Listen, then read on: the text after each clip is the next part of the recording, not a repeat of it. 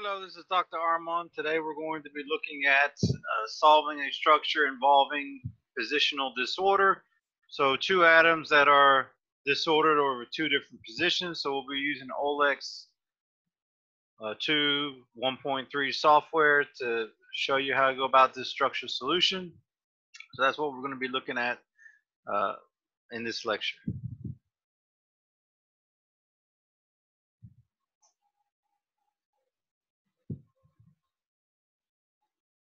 So what we're looking at is the Olex interface. I've just opened up the INS file.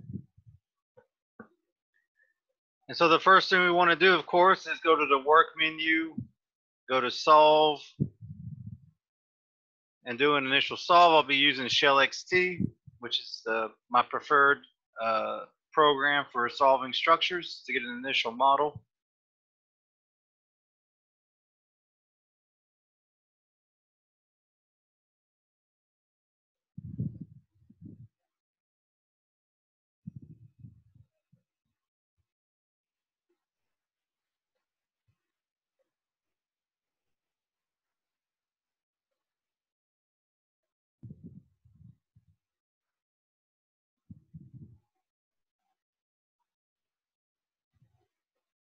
And so here's the initial model we've solved. And as we look around, we see that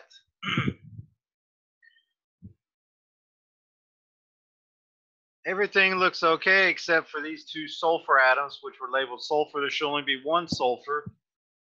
And so what this is indicating is that both of these atoms have similar electron density. So only one of these positions, based on the model that was based on the proposed structure, sulfur should only occupy one position. But here it's showing that sulfur occupies two positions. Well, obviously it can't occupy the same position, so there must be some type of disorder associated with these two positions. Everything else looks okay except these two positions here. So I'm just going to do a quick refine. Make sure this says acta. Set this to 6.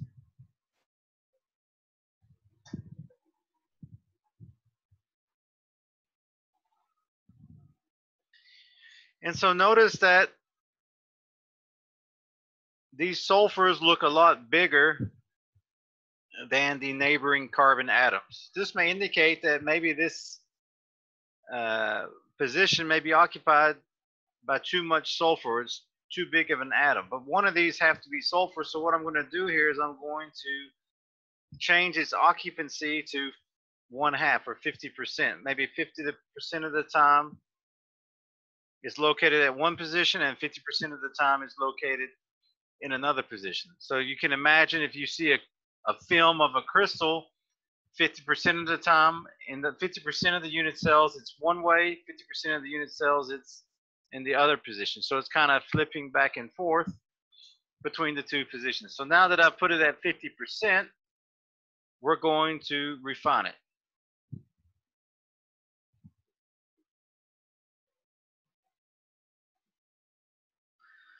So now that you see we've refined it to 50%, now we see some electron density showing up here. And we have a peak here that's about 3.07, 2.6, 2.42, 2.5. And so the other position is going to be occupied by the carbon. So 50% of the time it's sulfur, 50% of the time it's going to be carbon. So let's do an ellipsoid, thermal anisotropic, put ellipsoids on these atoms. Yeah.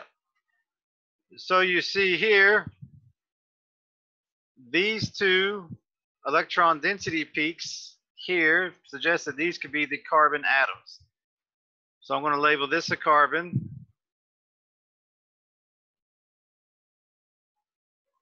And label this one a carbon. Well, obviously this carbon here should not be bound to this sulfur, and this sulfur here should not be bound to this carbon. So what we're going to do, and this is what you do is for disordered positions, is we're going to select a carbon on one side, a sulfur on the other side, and we're going to right click and we're going to make this part 1. And then we're going to select the other sulfur and carbon combination, and this is going to be part 2. So now you see that only this carbon is bound to the carbon here and the sulfur, and likewise this carbon is bound to this carbon and the sulfur. So again, this is flipping. You could imagine it flipping back and forth between the two positions. Likewise, we need to set these two carbon atoms to an occupancy of 1/2. And now let's hit refine.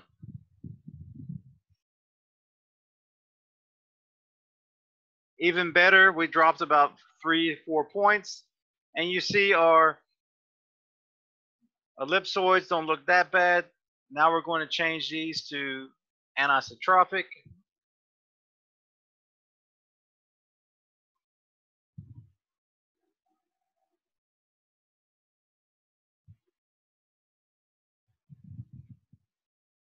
And there we go.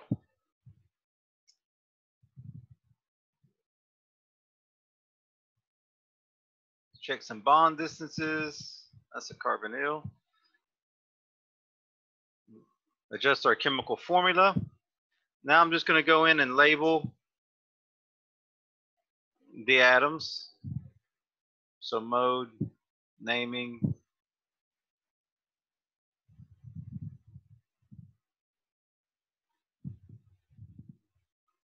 So I'm only going to label one of the sulfurs right now, and I'll come back and label the other one in a second. Now we do the carbon.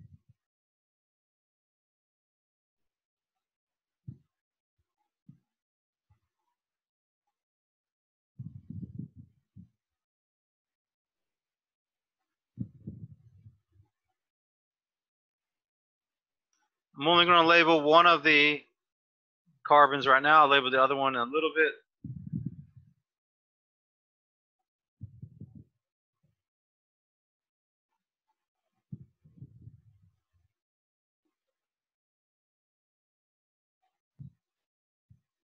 Alrighty.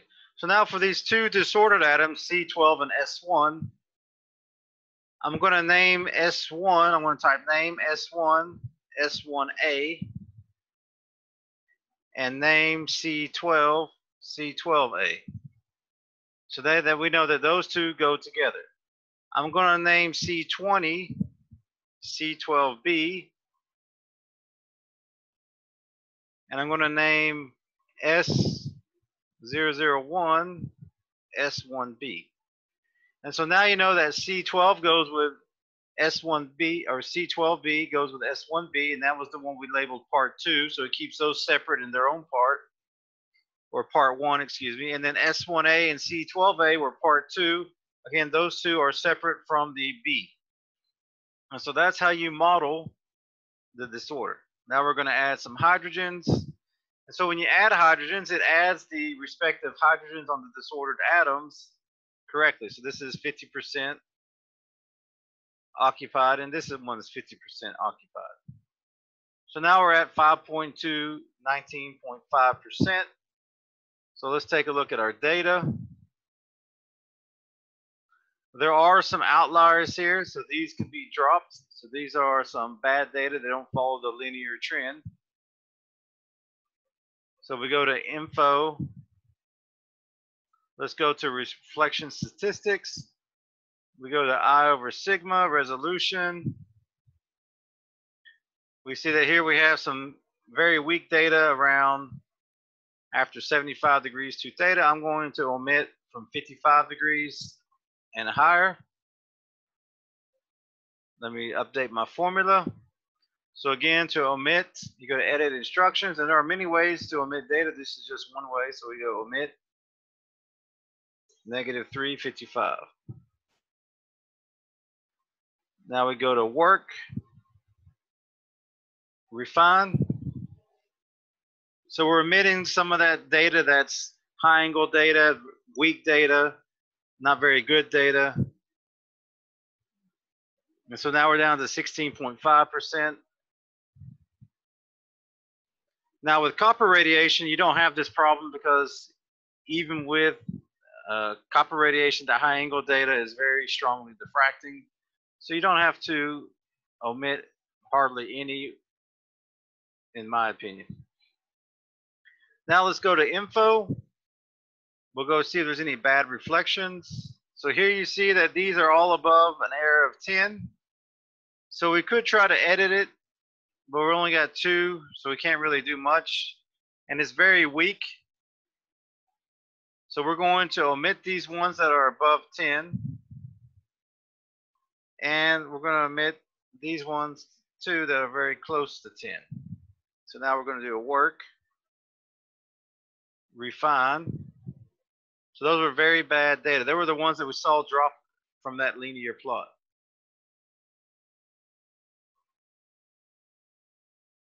So now we're at 13%. We check our line, our plot again. You see, those are the data that we've omitted. Some of the high angle data and some of the large area reflection data. Now we can adjust our weighting parameters.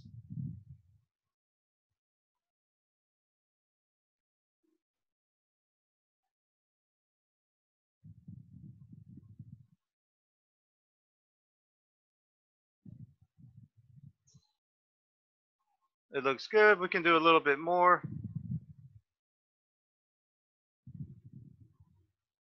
Hit refine again.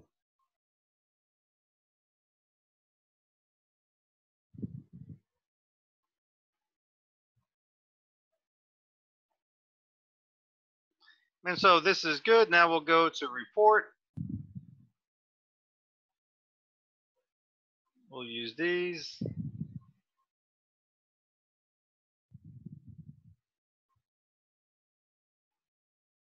Let me see if I have.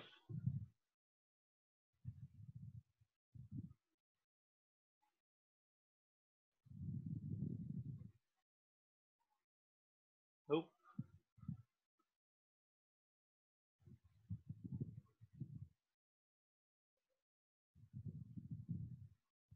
Okay, so now I'm just going to put in some information. I don't have the sizes, but usually you'll be given the sizes.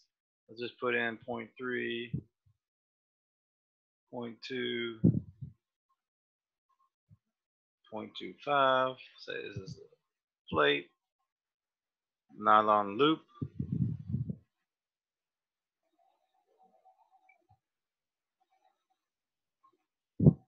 Set the diffraction. This is 98.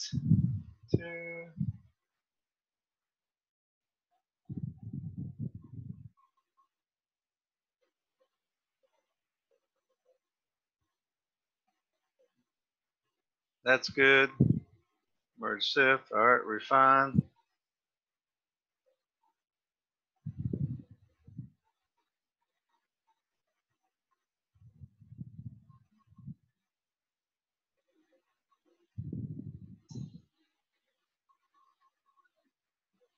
So down here it says absolute structure determination because again we're in space group P212121, so that's a non-central symmetric space group.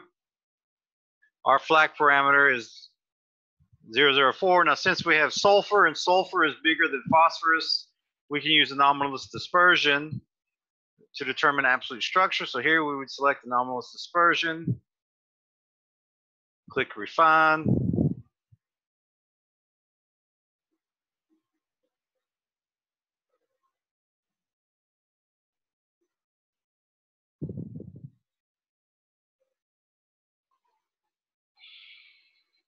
Let me go edit SIF info, see what there's. Yeah, so it has the cell measurement, the fraction type, so we're good there. Alrighty. So now let's do a check SIF.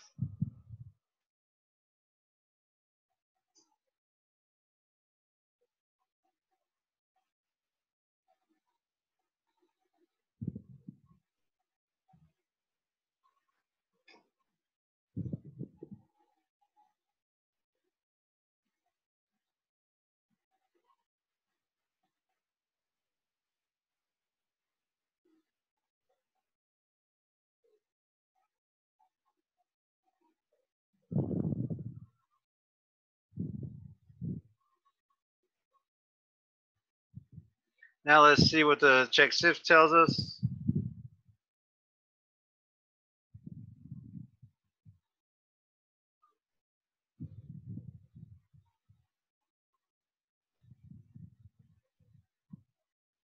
So we scroll down, everything looks good. There's one B error. Says number of I reserve minus I calc over sigma greater than 10. There's 5 outliers. So we'll show you how to fix this error. There might be a few more what's it called, bad reflections we need to omit. So let's take a look at that. So let me go back to Olex. Now let's go back to info. So here we have a few more outliers, so we're going to omit those greater than 10 and also these ones very close to 10. And let's see if that remedies that issue.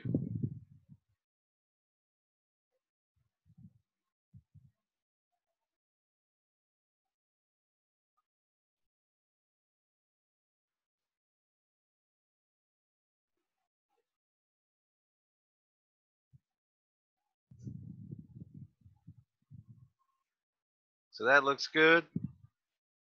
Go to work, refine, adjust this a little bit, the weighting parameters, hit refine again.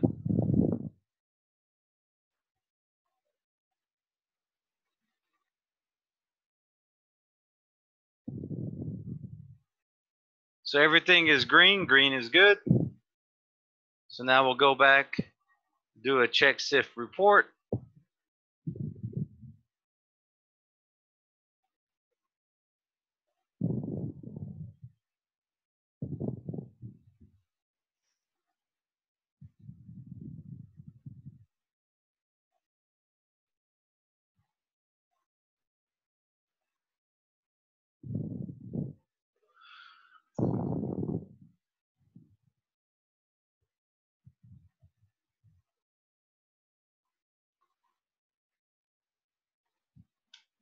Now let's check our check SIF report.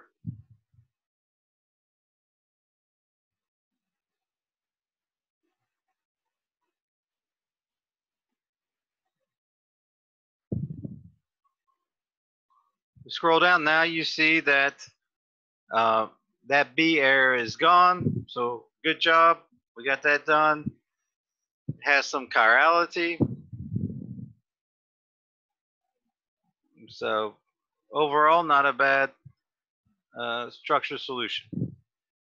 So again, this is just one type of disorder that you can model. There are different types of disorder, but the most common one is positional disorder, where you have maybe 2 atoms disordered over the same position, so you need to model that.